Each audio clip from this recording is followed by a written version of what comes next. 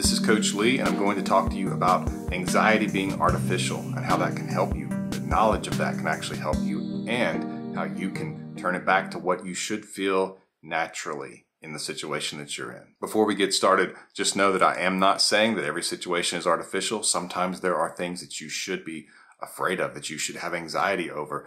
There are bad things that happen in life, but I'm talking more to those situations where it just seems like nothing should be wrong, but there is. You're anxious and you don't even know what it's about, or you're anxious over something and you need to think about it differently because that's how you're going to get through it. That's how you're going to get the result that you want.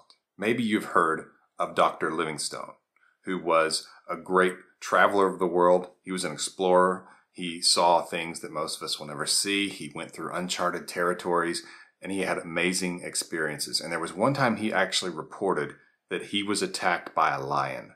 And he notes that it was so odd to him looking back, because he did survive it, looking back, that during this lion attack, he did not feel afraid. He said he laid there while the lion actually bit into him and clawed at his skin. And he said, I didn't feel afraid. And he wasn't sure why that was. Now, he did survive the attack. And part of it is because the lion did not sense that he was alive as much as he could have, because Dr. Livingstone wasn't moving around. He wasn't acting like someone who was scared. And what's more, since his heart rate was not up and his blood wasn't pumping as much, he was better off with the wounds that he had because the chance of him bleeding to death was less. So there were multiple things going on in this event. But the question is, why did he not feel afraid? Because most of us, if a lion is approaching us and we realize we're about to be attacked by this lion, terror would probably be what we feel. But he didn't feel any of that. Was he superhuman? No. Was he an expert in dealing with anxiety? I don't know. But it at least shows that it's possible, even in the face of something terrible like that. And so the real question is, how can we get to that point? So I want to point out something you have probably experienced. Have you ever had a nightmare where something terrible is happening to you or someone you love, and you wake up from it? And at first you think it's real. And so your heart is racing, you're probably sweating, you feel terror in your stomach, anxiety to say the least. And then you have that realization. It was just a dream. It was just a nightmare. And that's one of the greatest feelings in life, in my experience, is when you realize that those terrible things aren't happening. That maybe your loved one is right next to you, or maybe they're just down the hall, or at least they're not going through the situation you think they were, or you're not, because you wake up and look around and realize that monster is not there. To go from one extreme to the other is such a wonderful feeling because you appreciate so much more the boringness, the simplicity of not having to face that terrible thing. And a lot of times we're just able to feel this peace and go back to sleep and even feel better than we did before.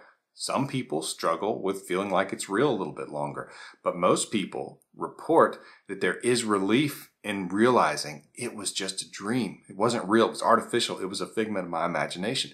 So you can get to that place. And so the real question here is, how do you get to that place when you're going through anxiety, especially when it doesn't seem like you should be having anxiety? Like maybe you're going out with your friends, maybe your day is just starting, or maybe you're dealing with some significant challenges. But when you add anxiety into it and you make the situation worse, you end up having at least a certain element of artificial anxiety, especially when it comes to questions. So for example, with Dr. Livingstone, he knew the lion was coming. There was no question. It wasn't like, I hope I don't get attacked by a lion today, and having anxiousness about that. The lion was coming. There was no doubt. And for a lot of us, though, we see it as, I hope the lion doesn't come, or maybe there's a lion coming, or is there a lion coming? And we feel anxiety about that. And so that's where reminding ourselves, even saying, it's just a dream, it's just a nightmare about these things, because that's what you're experiencing. It's like having a nightmare during the day or night when you feel fear and uneasiness, nervousness, and anxiety about things that you can't control, that you don't know what's going to happen, or even when they're things that really are not bad things for you, like maybe social anxiety, where you're just afraid to go out with a group or be in crowds and interact with people, and you feel anxiety about it, when usually a lot of people have peace when they begin to understand that most of the people you're around, they're not wishing bad things on you. They're not trying to make you feel uncomfortable. They don't really care that much to be at a point of analyzing you or being critical of you or being mean to you. And if you are around people like that, you don't need to be, and you need to choose different people to be around. But if you can think of this in terms of trying to determine which part of it is the nightmare or the dream that you can feel relief about and which part of it isn't. And that's where it's so powerful, where, as I've mentioned on some of the other videos here on my channel, My Anxiety Peace, it's very, very helpful and powerful to make a list of your plan and the positive information you have. And so, for example, if you're dealing with a breakup, if you have a plan, maybe you've seen some of my videos on my other channel where I talk about people using the no contact rule and other things that can actually help to bring an ex back or reattract them, at least get them to where they'll have a discussion with you to see if this can work. Then at least you have a plan and you can review that plan. Repetition is such a big help to anxiety. And so maybe it's that, or maybe it's a situation where you need to do a worst case scenario, likely scenario, and best case scenario, where at least you have it down on paper and you feel there's some element of understanding and control of the situation. Now, ultimately, we don't have control of many things at all in our world, our life. Control to large degree is an illusion. But in terms of at least expectation and the odds and likelihood, that's something that can be comforting, because we need to try to live things 1 second at a time, 1 day at a time, as best we can. And so when we try to go out too far into the future, that's where we're letting anxiety build up, because we're not made to be able to handle that many days at once, that many weeks at once. We're only really designed to be able to handle a few seconds in front of us. Some people say 7 is the upper limit to what we can handle. 7 seconds. And yet most of us live thinking and worrying about things that are days or weeks in front of us. We're not made to handle that. And that's why we have anxiety, because it's like we're overwhelmed, because we cannot handle that much time to have to worry with and deal with and think about. So when you write out your plan, when you write out the facts that you know, and you go through and you just have it written down, where it's not just all these passing thoughts in your mind that seem to come from nowhere, but you can actually get out that flashcard. Some of the people that I work with will keep flashcards in their pocket and they will read it. And I see people going through some difficult things and they read those flashcards over and over again, the things that they know, what's likely, the positive things.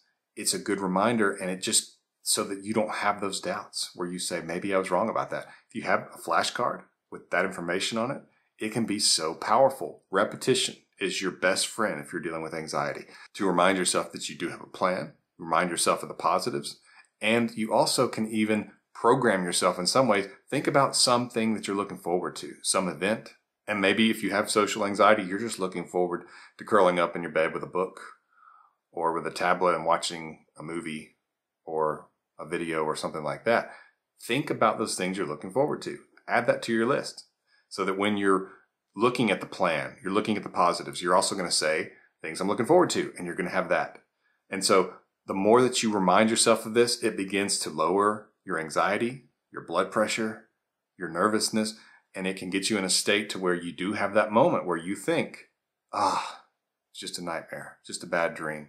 Give it a try. And just remember that anxiety is not what is happening to you, but it is something that is trying to prepare you for what it thinks is danger. And if you can actually begin to help your mind and your emotions to realize that the danger is maybe less than you thought, or not even existent at all, or at least that you have a plan for it, you can begin to experience what Dr. Livingstone experienced that probably saved his life. And that was, even in the face of this great danger, he was able to be calm. And so hopefully, by some of the things that I mentioned in this channel, and maybe friends who can help you as well, you can get to that point where when you're dealing with something not nearly as ferocious as a lion attack, where actually there's not much that you can really think of that you can worry about in this situation, maybe you can experience that calmness as well. So think of anxiety as a nightmare during the day and try to tell yourself, maybe even using these exact words, say, it was just a nightmare. And take that breath out. See if you don't feel better about it. If you're struggling with anxiety, you can book a coaching call with one of my staff coaches who can help you overcome anxiety, listen to you, and guide you through practical ways you can feel better and approach the future with much more courage, hope, and peace. Visit MyAnxietyPeace.com. That's MyAnxietyPeace.com to book a coaching call to help you overcome anxiety.